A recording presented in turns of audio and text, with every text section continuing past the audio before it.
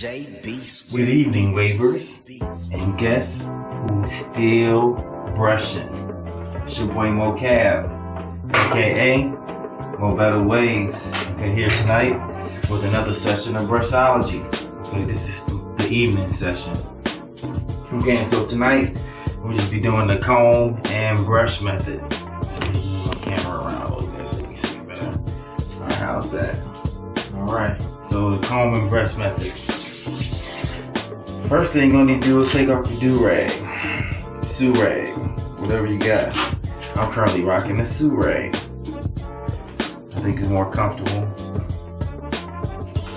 a little bit more stylish too, actually, and change a lot of moisture. Alright, this is what we're working with right now. It's kind of what it's looking like before we get to combing it out. Let you kind of see what it is. And for that shine you see is from the S7. It's holding the limited edition. I really love this product.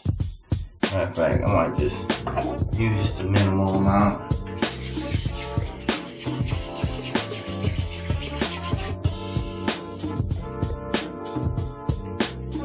For this comb session.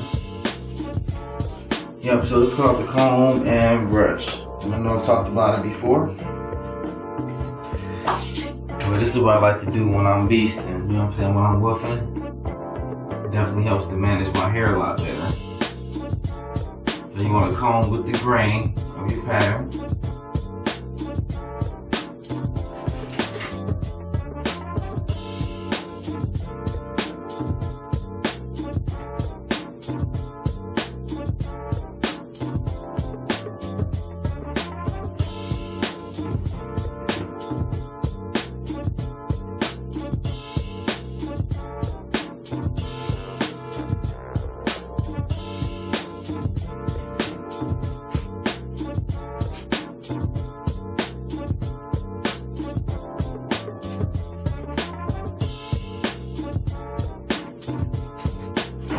Go around one more time. Make sure I got them all combed out evenly.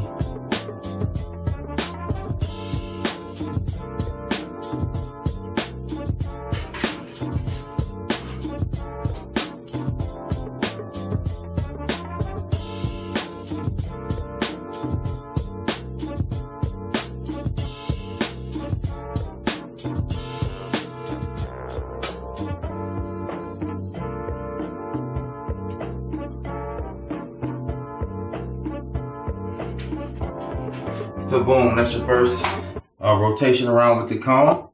Then you grab your soft brush. You see I'm combed out. Just gonna lay it down. Not a lot of compression here. Should I say a lot of pressure. I want to apply a lot of pressure at this point.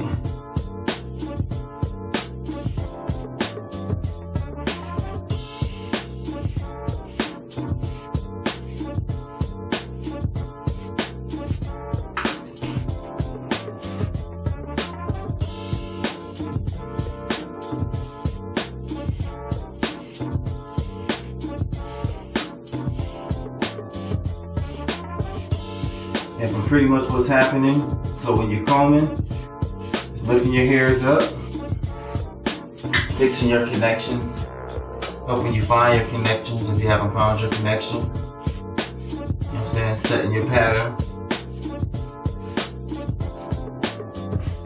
And then you just lay it down with the soft brush, and that just saves the progress. It's just kind of like putting on your sue-rag, or putting on your boo-boo cap, you know what I'm saying, or putting on your do-rag, or whatever you got right now. So that's one rotation around, one set. So we're gonna go back here with the comb, and pretty much you can do this as many times as you want to, until you're satisfied. You know, I do it a lot because I understand the benefits of combing, especially when you're woofing. Like when I first started waving, I didn't use the comb at all. And when I got to like 4 weeks of woofing, my hair was like really unmanageable.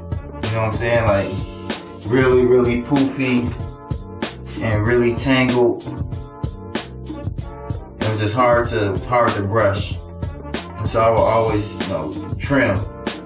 But right now I haven't had a trim, a lineup, or anything like that in 8 weeks. So whole 2 months. I consider myself 6 weeks whooping. I give myself 2 weeks to grow.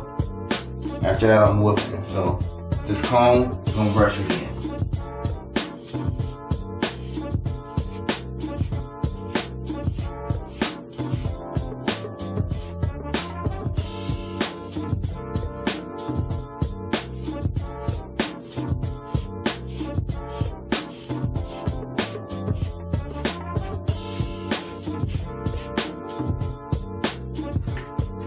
And you see how easy my hair lays down after I comb it like that? Like, this area right here used to be a problem area for me prior to combing. Like, it was like really knotty, and it was like, it's like a big bush right here. It's like a big old bush. And so one day I just started combing it. J Beast with Beats. And I detangled it. And I saw the waves were forming better connected. And so from then on, I started brushing more. And that was just demonstration, but when you do it, you want to make sure you do your whole head. You want to comb your whole head and then brush your whole head just like that. And then when you're done with your session, you can do the rub down. A lot of people are doing the plastic bag, sandwich bag, grocery bag method. You know what I'm saying? But truthfully me, I just like using the sew rag method. So, show you how I sew at night. So at nighttime, I sew rag differently. Like during the day, I can wear it regular, you know what I'm saying? But at night, like say if I happen to doze off or fall asleep, this has a tendency to rise on me. So what I usually do is I grab my boo-boo cap. Yeah, boo-boo cap, right? But actually, doing it wrong. You want to strap it first. I'm thinking about the do-rag. When you have the do-rag on,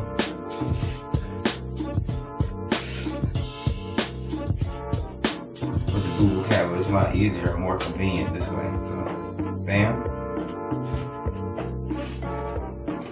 Mine is kind of big, so I kind of flip it a couple of times. That's why I can get it much more I want it. And of course, I pull mine down a lot further than most people because I wanted to cover all that. I want all this to wave up. You know what I'm saying? I want waves all the way down to this hairline. A lot of times when I take off my sew rag or do rag, whatever, because it rises up a lot, sometimes this will be messed up. But with this boo-boo underneath it, I'm tight and compressed. Yep, so hope you guys enjoyed the comb and brush method. Give it a try. Let me know how it works for you. You know what I'm saying? Like this video, comment this video, and make sure you subscribe. It's your boy Mocab, aka Mo Better Waves. And I'm still brushing. Peace.